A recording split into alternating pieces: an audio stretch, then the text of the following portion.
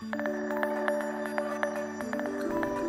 right, welcome back, everyone. Partly cloudy skies and warm today. There's a live look from our Garland Shelton Skylab weather camera along I-35 there at Midway Drive. It's a nice afternoon, a little bit of a breeze blowing, yeah, but it is awfully hot, and it's going to stay hot for us.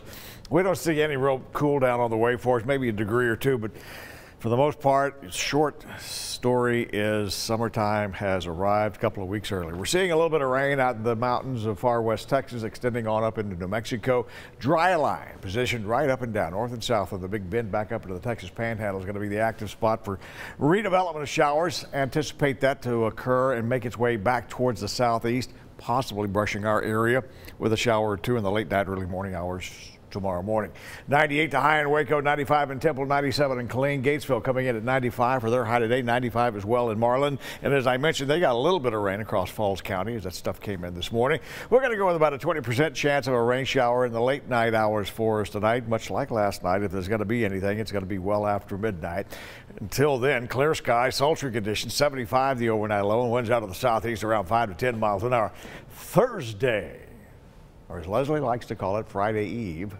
Hot and breezy tomorrow, 20% chances of showers, a high getting up to 97 with south winds 10 to 15, kind of breezy. So a nice little gusty wind in there to give you a little bit of a break. Sunshine now, 98 feels like 104 degrees. Here's the outlook. Dry line begins to retreat late tonight as the sun goes down, but it becomes more active and pushes towards us again tomorrow.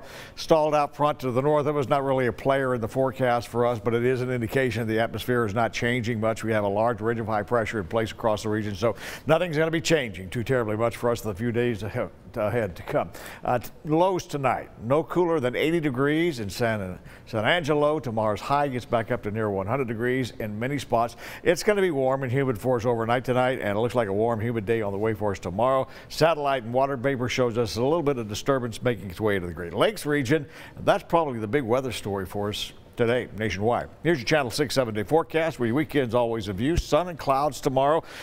20% chance of a rain shower, south winds 5 to 15 and gusty. Heat index tomorrow is going to make it to 102. Remember, we've already had 2 100-degree days so far this season. The rest of the weekend and early next week looks like it's going to be considerably dry for us, so be mindful that pace yourself on those sprinklers. You don't want to run your water bill up too terribly high, too terribly quick for you. Here's a calendar, a lot going on. We talked about this yesterday. Salado hosting their first Texas History Fest Friday, Saturday, and Sunday. Pancake breakfast at Stillwell Retirement Center on Saturday morning. And as I mentioned earlier, Troop 716 having their garage sale on Saturday as well.